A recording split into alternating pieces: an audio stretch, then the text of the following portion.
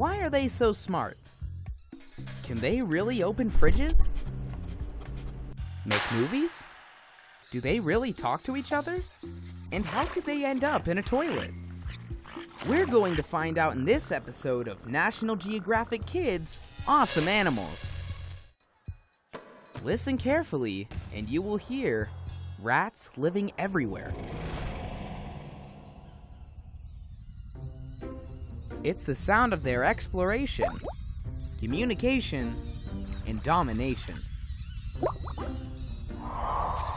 They're nimble, quick, and smarter than we realize. Maybe too smart. We're gonna test the rats to see just how smart they really are.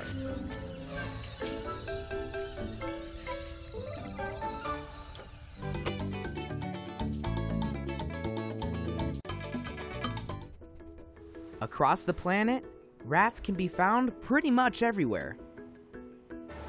In downtown Washington, D.C., in a trendy section of town, the rats have moved in. When people leave out their trash, there they are. For them, it's like an all-you-can-eat buffet. Look! Oh, shoot! I am scared to death of rats. Vivian Saab, a nurse from New York, was excited to move into her Washington apartment. Then she met the neighbors. Look, look, look, look. Look, it go in the hole.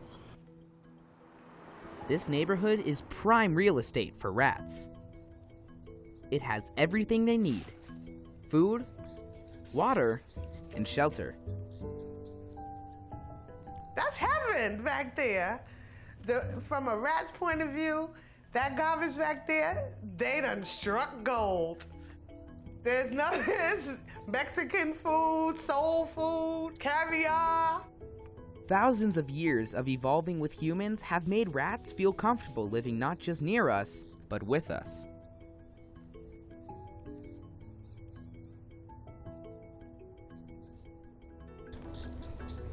A rat can break into a house in many clever ways. Burrowing from below, or leaping from above. Rats are acrobatic jumpers, with an impressive high wire act.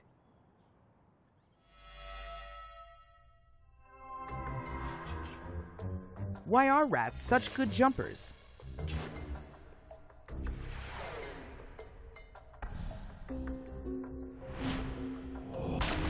Super strong muscles cover their long hind legs.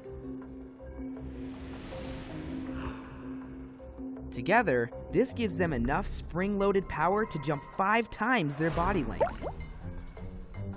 That's quite a long jump. And a handy skill for escaping predators. Jumping requires good balance. Rats balance not with their paws, not with their legs, but with their tail. It's nearly as long as the rat itself, and full of flexible tendons. The tail acts like a counterweight. The rat's body leans one way, its tail leans the other. So the rat stays on the cable.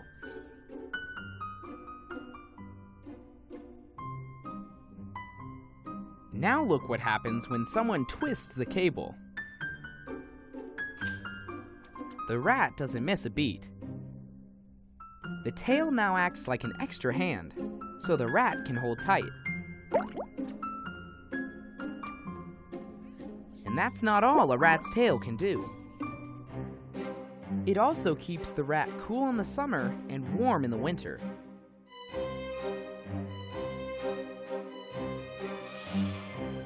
Specialized blood vessels regulate blood flow in the tail.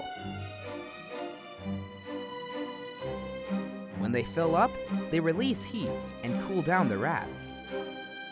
When they constrict, they trap heat and keep the rat warm. It's one reason rats feel at home in so many climates. That is, when they're not feeling at home in your house.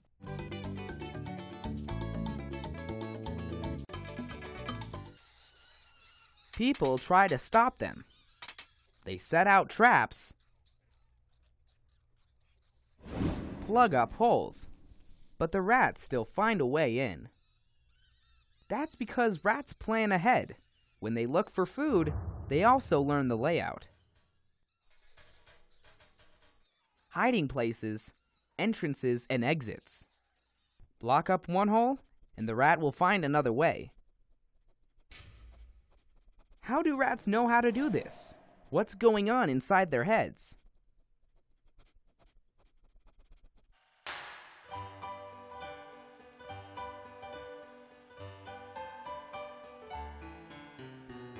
This is what a rat might see while exploring your kitchen. First, it surveys the territory, making a movie along the way. If it finds something delicious, yum! It will pause and replay the scene that led up to the reward.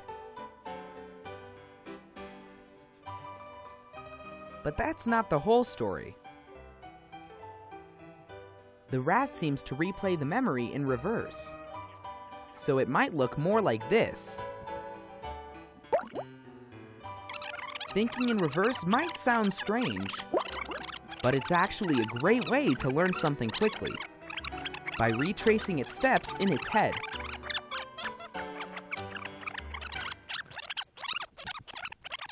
Watch how a rat does this to find a chocolate chip cookie.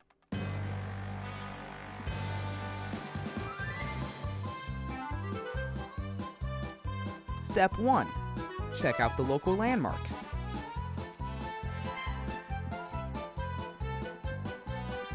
Step 2. Make a mental map of every object's location. On the path, the rat sees the rubber rat, the hula girl, the car, the duck, and aha! A cookie. Now, the rat is probably thinking, how did I get here? How can I get back to this spot that's so delicious? It replays the footage.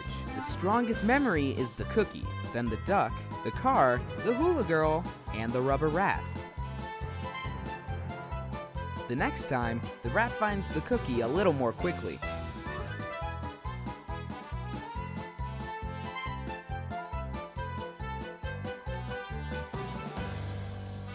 After a few tries, it's a no-brainer. That's a pretty smart animal.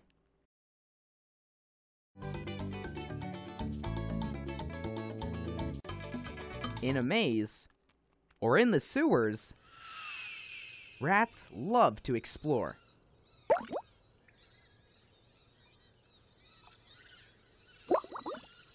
This can lead them to some very strange places. Roommates, Marlene and Jessica, experienced this firsthand.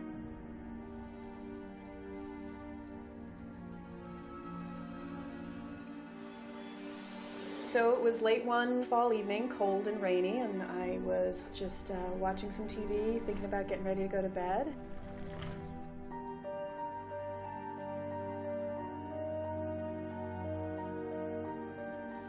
I heard a noise.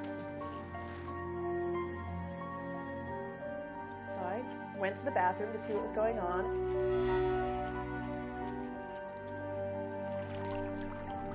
Got the shock of my life. There was a rat in the toilet trying to jump out. Marlene screamed and Jessica rushed to the bathroom. They were just sort of, like I am now. There's nothing you can say. You just look at them going, okay, now what? So we went out to the kitchen and got a pair of oven mitts and some tongs and a wooden spoon and carefully tonged him out of the toilet into a old box full of paper towels. You don't, there are things you expect to see in a toilet, and fauna is not one of them. Scary? Yes. Surprising? No. A rat in the toilet is not that uncommon. DC Rodent Control received 4 complaints last year, and those are just the people who are willing to admit it. Rat in your toilet? Okay, Miss Sue, then you're gonna have to get out of the house and you're gonna have to go seek medical attention, okay? She was bit on the butt. Crawling through 3 floors of sewer pipes is all in a night's work for a rat. First, it finds an open sewer grate and goes down into the main tunnel. From there, sewer pipes lead up to houses and apartments and kitchens. A rat might decide it's time to make a house call. Only one thing is in its way: a maze of toilet pipes. We've set up a sample maze so you can see for yourself.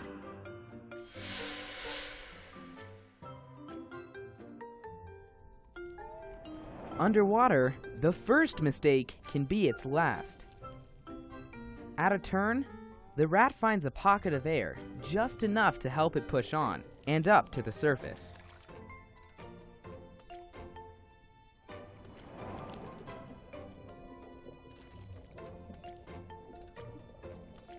How does it collapse its body like that? Watch this rat try to squeeze through the tiny hole. If it can get its head through, the rest is a cinch.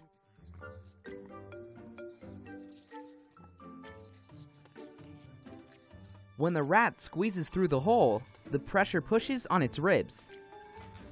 But the ribs are hinged at the spine, so they easily collapse. Curiosity gets the rat to the pipes. Flexibility gets it through the pipes. And as for the water, what if someone flushes? It turns out they're expert swimmers.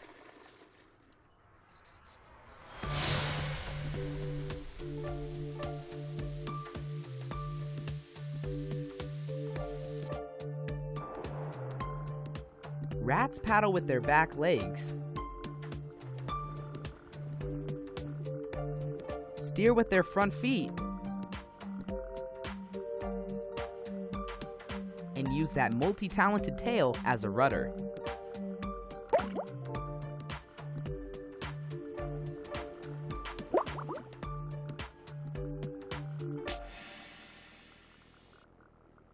And they're talented divers.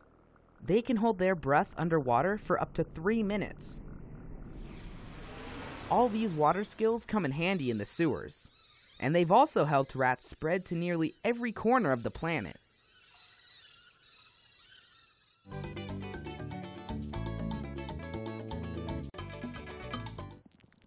In this Washington, D.C. neighborhood, the residents are fed up. It's time to call in the professionals.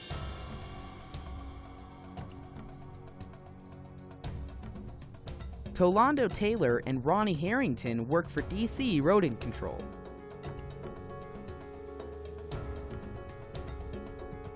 The main purpose of our job is to control them to an environmentally comfortable level where you won't see as many.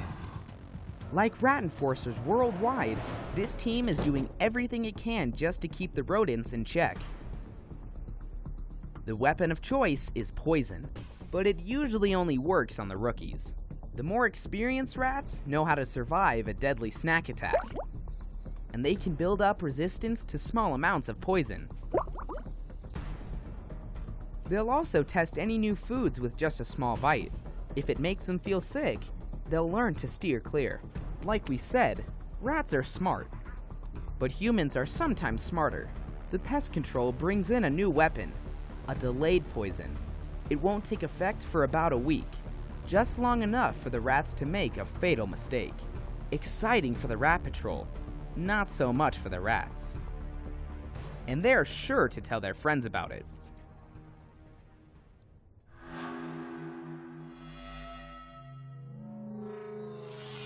Here's how it works. Rat number 1 goes out to sample a few dishes. Which is the tastiest? Dog food? Maybe. Cheese? Nah. Peanut butter? Getting warmer. More cookies. The rat returns to his friend and shares the good news. Rat number 2 gets a whiff of his friend's breath and smells chocolate chips. Now, see what happens.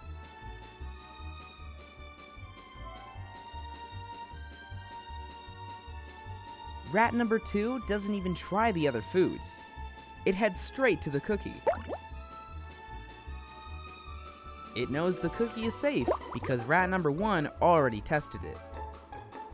Rats not only give food reviews, they speak in a secret language.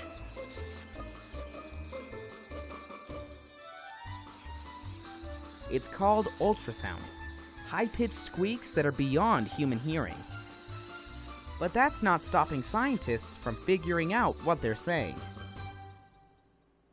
Rats use ultrasound to express their emotions, like fear, distress, and happiness.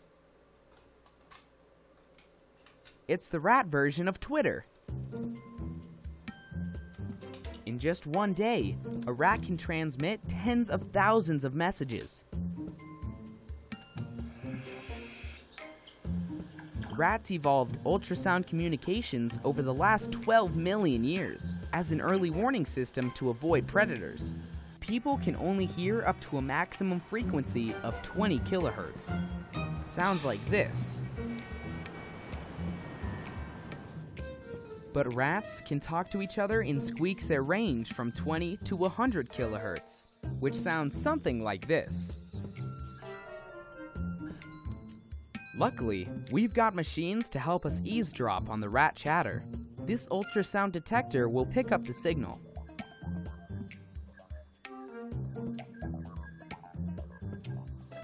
Our test rat, Arthur, hangs out on the table. His friends Benji and Frankie are in their cages on the other side of the lab. First, a scientist startles Arthur. He runs into the tube to hide and warns his friends.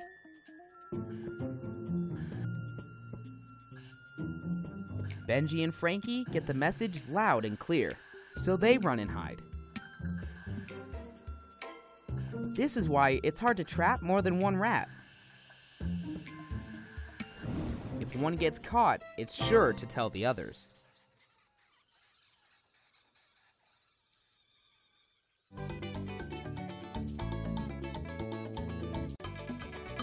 We're starting to understand how rats think, but rats figured out how we think a long time ago, and they use it to their advantage. Dan Gutstein once had a strange encounter with one of these curious rodents.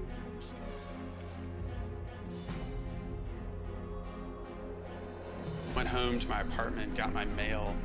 There in the middle of my kitchen is a rat sitting there with a lamb chop bone.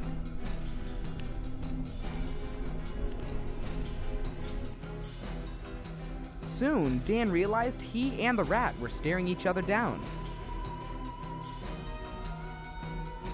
I looked at him, he looked at the bone, he looked at me.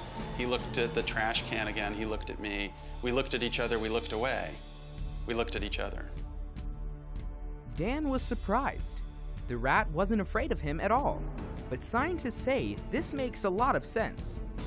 Rats have evolved to recognize our behavior, even our moods. They can sense whether or not they're in danger. And this rat wasn't scared of Dan at all. He was saying to me, I'm in your apartment, man. What are you gonna do about that, right? I have your lamb chop bone. Knowing when to keep eating and when to start running helps rats survive. It gives the rat the advantage of finishing its meal in its own good time, by grabbing as many snacks as it can. In extreme cases, a rat will take over the whole house. Daniel Garcia Pedrosa found this out the hard way. I was asleep, and all of a sudden I heard a noise. It was a loud noise coming from the kitchen. Something was wrong. This huge rat sitting on the counter. For 3 days, he lived in a house divided. He got one half, and the other half went to the rat. You know, we're really living in fear constantly of this rat. I decided it was time to confront it. I went in alone, tiptoeing into the kitchen. My heart was pounding. I'm sure I was sweating, and it was pitch black. It was being very quiet, and all of a sudden, I saw the refrigerator light turn on. It was the rat had opened the fridge. How could a rat open the fridge?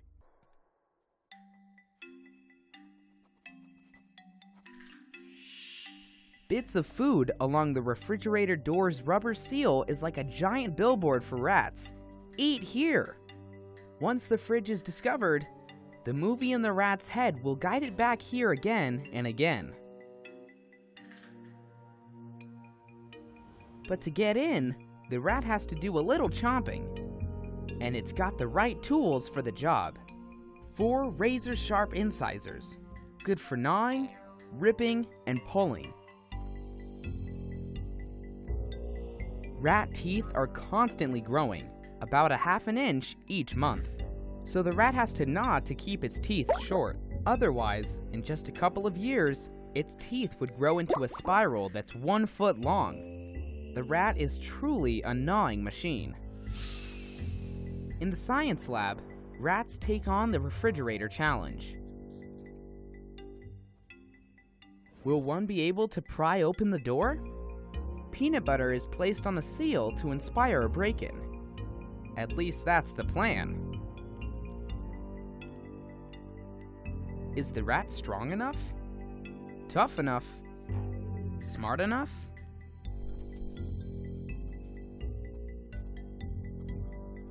All of the above.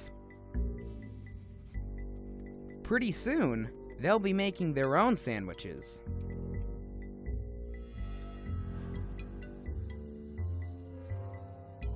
Rats aren't going anywhere. They know exactly how to use us for food. If the rats do hang around, I'm leaving. I mean, I don't want to live like this. Well, at the time, it seemed that the rat had won, but in the long run, it allowed me to, move on and buy my own home, and I think we're all happier now. We can only keep them at an arm's length. To do that, we'll have to be better planners, communicators, problem solvers, mind readers. We'll have to be, well, like a rat.